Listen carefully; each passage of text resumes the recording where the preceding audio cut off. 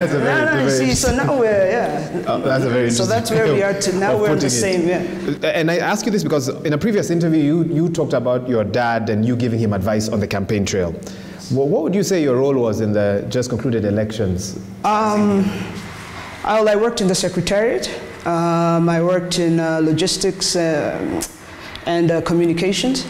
Operations, sorry, not logistics, communications and operations, making sure that the campaign, as it was concerned with the candidate, ran smoothly.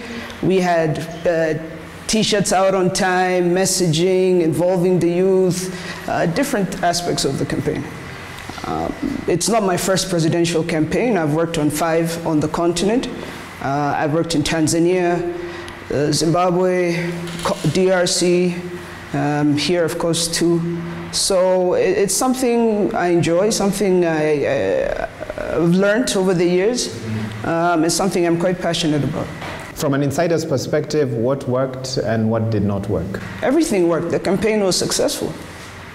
Some see it differently, especially supporters of Azimio. Well, there's a difference between the campaign and the election day.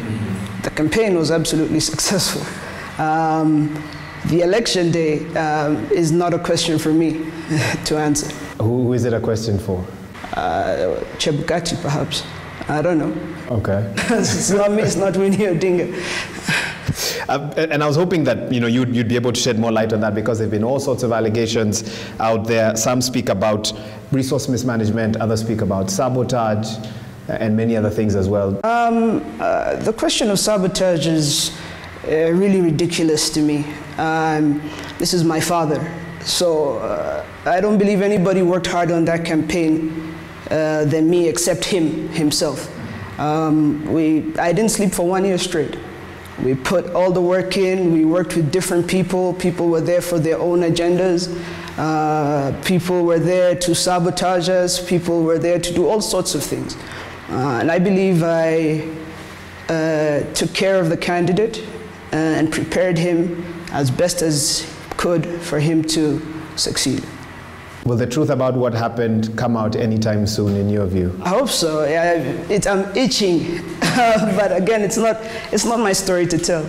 What would you say were the low and high moments during the campaign period and the election process as well?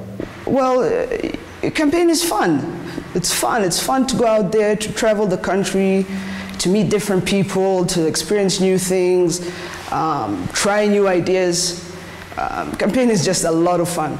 The low moments, of course, the whole country has seen it, if the whole country is not going through its own low moment. But